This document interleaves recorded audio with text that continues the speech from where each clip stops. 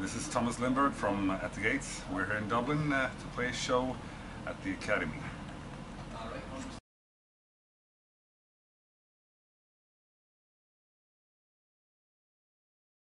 Well, now in the beginning of 2015 we have a lot of shows lined up. We're taking this album to most of our fans worldwide actually.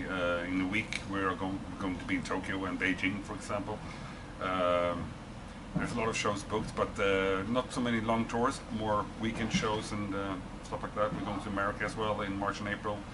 We already did a European tour in December.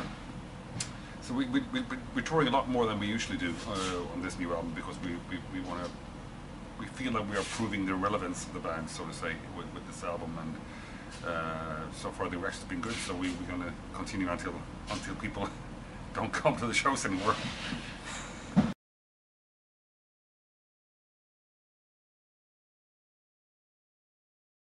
Sixth Sense picking up the record as one of the best metal albums or hard rock albums this year is fantastic.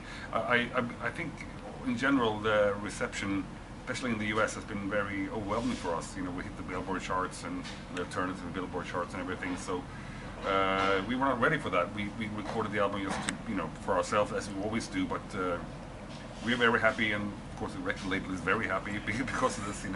It's everything is like a bonus for us coming now with this kind of rewarding statements from well-known musicians and well-known journalists and stuff like this. So yeah, we are very happy, of course. I've seen you enter the charts in many countries. Actually, it was not only in America. So how does this feel? Because you must be really proud of the new album, and which song actually is for you the most important and the most where you have the most emotions about, maybe from the album?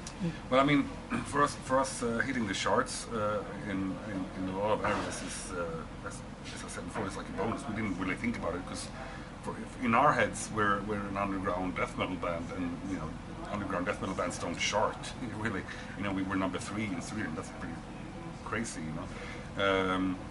We don't really have what you would call hit songs that way, but I think the strength of this record is like the diversity of emotions that it portrays, because this kind of music usually is just angry, 24/7 angry, and we want to portray a lot of more, melancholy and desperation.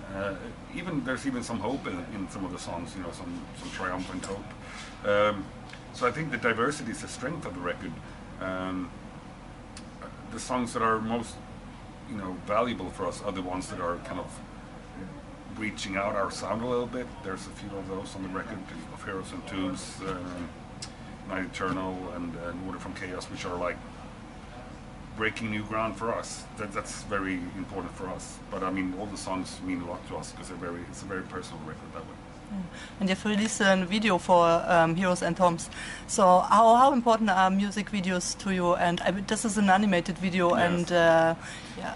I would say music videos nowadays, and we were talking about YouTube before, and how that's the main reason for doing it. I guess this is really there's no MTV in that sense anymore. So you have to. But people want to see something. They want to have moving pictures, not just the music. So I think with our videos for this record so far, we've chosen people that we really want to work with, that have an artistic vision, not just it's not promo clips. It's actually something that accompanies and gets something more out of the music and the lyrics, and that's. I think we really succeeded with both videos in a way, and having an animated one was something that we wanted for a long time, and of course that has mixed reactions from people. But I think our fans are really open-minded, very broad in their musical taste, and they understand there's another vision, not just 5 guys headbanging in the room. There's something more behind the lyrics, so you need to portray that in the music video. I'm very happy with both of them. The first video is For Death in the Labyrinth, which is also very artistic, I guess. So do you have already something in mind for your next one? Well, yeah, there's been talk. We're trying to organize, kind of have this discussion of which song is going to be, because as I said, there's a lot of diversity on the record. we want to have one that is more full on, but we also want to have one that is even more artistic and weird. So maybe we'll do 2 more. We'll see what happens. You know, it's of course a budget thing, but if we can have the chance to work with people that we really, you know, look up to as artists, we want to do no matter the cost.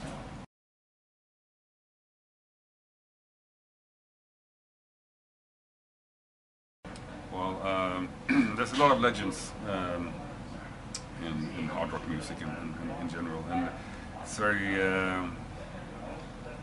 how can you say it?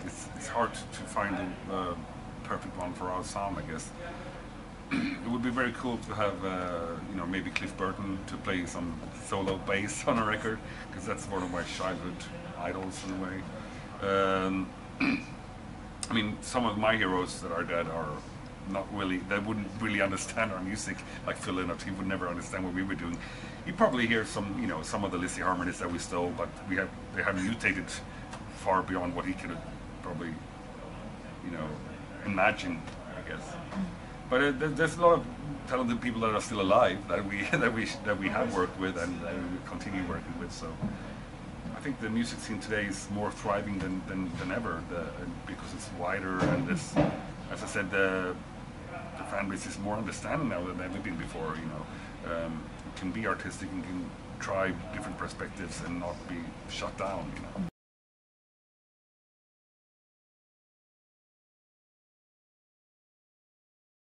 We are a very, you know, super democracy, this band. So everybody decides, and if there's a certain song that one member doesn't want to play, it doesn't get played. You know, everybody needs to agree on everything. It takes a lot of time and effort, but it also helps with the attitude in the band, because everybody knows that they're not going to be disappointed. Everybody knows that they're going to be happy with the result, because everybody has to have a veto for everything, really. But for this, it was more like, there's no songs on the new record that we didn't want to play. There's more like what goes in the set list first, the personal favorites, whatever. But we're probably gonna play this set list for a bit, and then, you know, change some of the new songs into other new songs. There's a certain limit of old songs that we probably have to play, you know, all the old stuff. And the old songs are probably, because those are, you know, more set in stone, which ones we have to play, I guess, you know.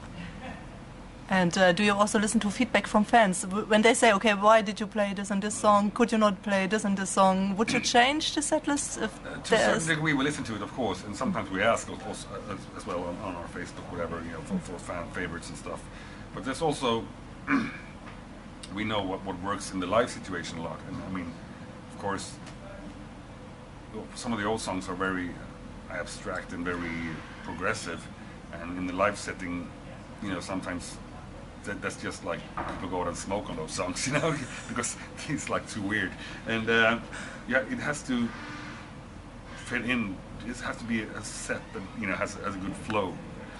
What I'm most intrigued with and happy with is like how the new songs actually melded right into the format.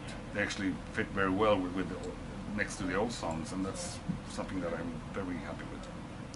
So what can the Irish fans expect tonight? Well, the ones maybe the ones that are here, and what will the others who don't come to the show will miss? They're going to miss something, yeah. Because I think this is our 25th show on the new record, and we're really starting to get a solid set now that we really feel 100% happy with, and the flow of the set, the energy is there. We feel very secure and can relax, and can just give, you know, full contact with the audience. I think that's the most important thing with our sets and our shows, are like the contact with the audience, and how to, you know, with 600 people in a room, you have to kind of conduct the harmony, emotions in the room, and that's pretty interesting how you can actually do that. And we need their reaction and emotions to do what we do. So it's that mix. It almost comes into one being. You know, that's what the fans will see tonight. What's your favorite thing to see in the audience while you're on stage? I would say passion. You know, passion. That's something It doesn't have to be, you know, violent or angry or anything. It could be smiles, with joy, also. It just, when you see when people are into it with the heart, when there's a passion into it. Okay, and at the end of the interview, do you have a message for your Irish fans?